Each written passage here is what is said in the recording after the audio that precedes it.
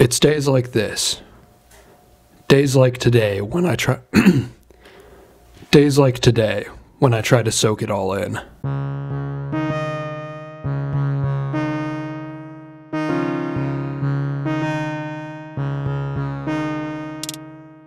This film came from a really weird time in life for me. Burnout's a real thing.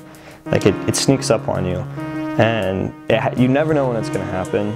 I also am extremely good at just falling in love with one idea and just giving it everything I've got and just putting all my time and energy into it.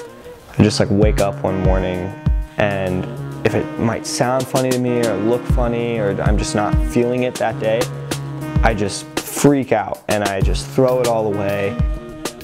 Okay, you know, just a little post-production behind the scene. What a project. My chair is missing one wheel. I figured since, you know, the film's already like 25% of the way edited, and now would be a good time to film the behind the scenes. What is in a dog's mind? It's a beautiful piece of cinema and comedy. It's what happens when someone allows organic inspiration and just commits to it and follows through. It's something that just anybody can sit back, watch, and enjoy. And isn't that what it's all about?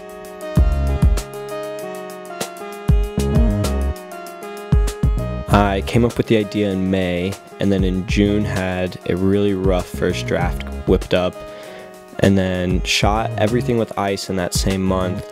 And from the end of June to November, I just worked with John weekly on, you know, little bits of dialogue and scenes, and thinking or asking him what, you know, he would visualize in a moment like this.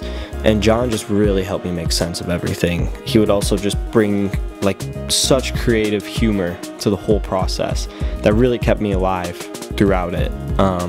He was a huge help.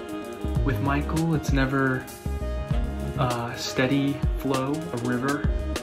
It's more like you're in the ocean and you're, you know, up to your knees, and you're looking back at the beach and everything's pretty calm, and then all of a sudden a big old wave hits you.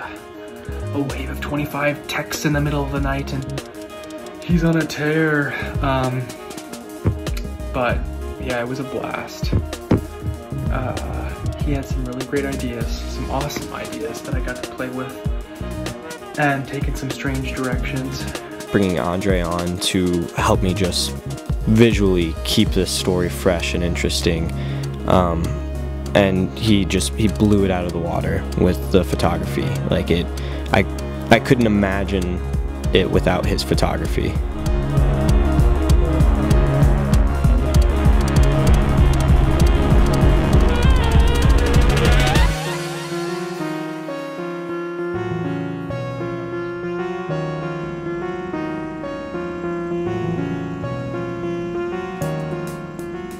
I would try and put myself like outside my comfort zone as much as possible and just see what I was feeling in those moments, like if I could pull from anything. And if I didn't necessarily like a situation, then it honestly just kind of like made me want to get back to my desk and working on this project even more, to keep myself from doing the same thing over and over again.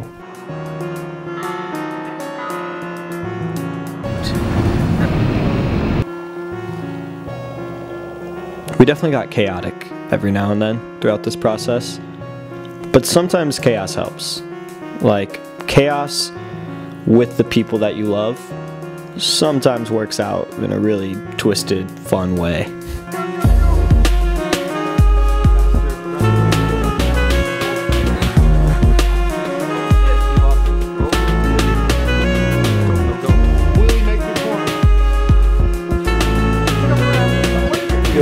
This is intense, I love it.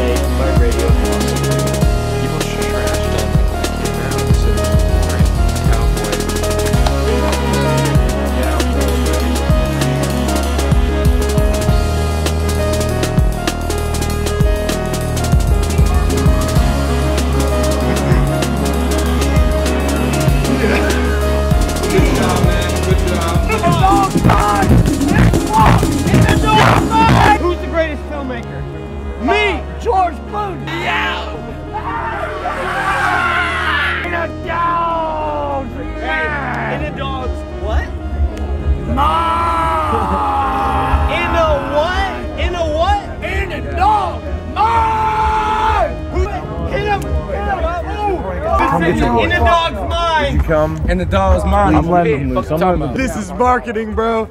This is marketing. Hey, yo.